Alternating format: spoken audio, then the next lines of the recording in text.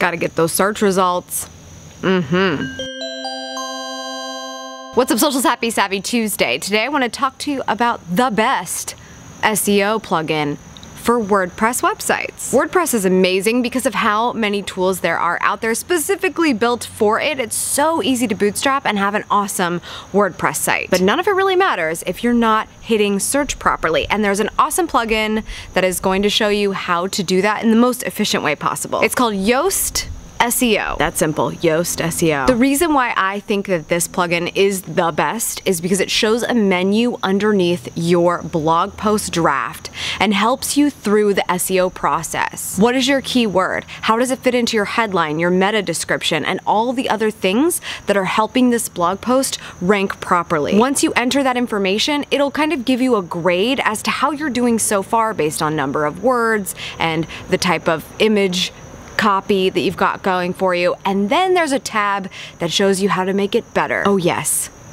it tells you how to make it better. And that's why we're doing this, right? You gotta make it better. So take a look at that tab once you've entered in the basic information so the tool knows what to look for in the first place, and then take the advice of Yoast SEO as to how you can make it better. And then when you've got that shiny green light ready in your draft on WordPress, you know you're ready to publish and that you are fully optimized for search. Sure, you're gonna hit some competition. Who's not going to? Everyone on the planet is blogging, so it can be really, really hard to make that front page of Google. But this tool really helps you make it a slight possibility and come up above the rest of the bloggers that have no idea what they're doing and are just entering copy and hoping it does well. This is especially useful for those of us who are incorporating multimedia into our blogs. If your content is predominantly photo or video, you really need to know what you need to do to bump up the copy and meta descriptions of this post in order to rank in search. So this is a tool that anyone with a WordPress site